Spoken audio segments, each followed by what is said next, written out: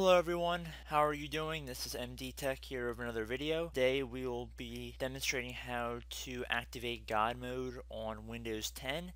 Now it's important to note that this method will also apply to Windows Vista and newer versions of Windows. So getting right into it, we want to right click on an empty space on our desktop, and then on our menu scroll down to New, go over to Folder.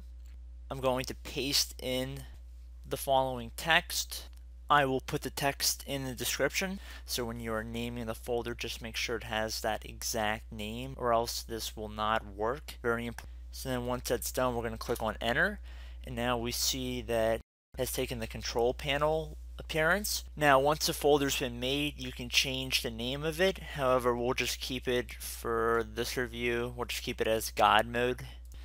So now if we double click on that, we can see that we have a variety of different features and customizable options that we can change, and all of this has been condensed into one single window, and it sorts them by different types of modifications you can make.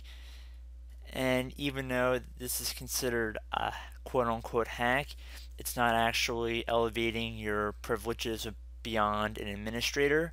So it's not like you're going to be able to edit the core functions of Windows through this. Basically, all this is, it just condenses your different features that may be a little bit more difficult to access into one central location. Now I've noticed as Windows has evolved, especially since Windows 8, it's become more difficult to locate files on a computer, and through the control panel it can take a while to find all these different files and settings you're looking for, and this is just a really nice and easy way to access pretty much anything that you could possibly look for.